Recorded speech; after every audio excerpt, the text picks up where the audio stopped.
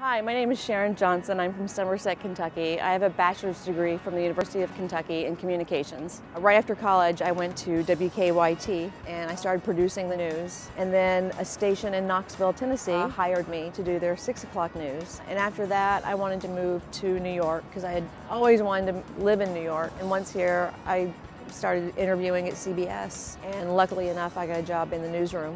And I have 14 years at CBS. Everyone downstairs in my newsroom knows I am from Kentucky and that I went to the University of Kentucky because I am proud of it. You know, I loved it there. We were all a group and we were all UK students, and I just felt we were all very proud to be part of the University of Kentucky. I've been lucky. I've had the opportunity to interview a lot of celebrities. I credit that experience at UK with allowing me to be just who I am. And because of that, when I do interview stars like Meryl Streep or Sandra Bullock, you know, I'm just giving them me. I'm not giving them anyone else. And part of me is giving them Kentucky. And I totally credit going to the University of Kentucky and just feeling like I belonged and that it was home that allows me to talk to these stars that you would think I'd be, you know, shaking in my shoes to interview, which maybe the first year I did.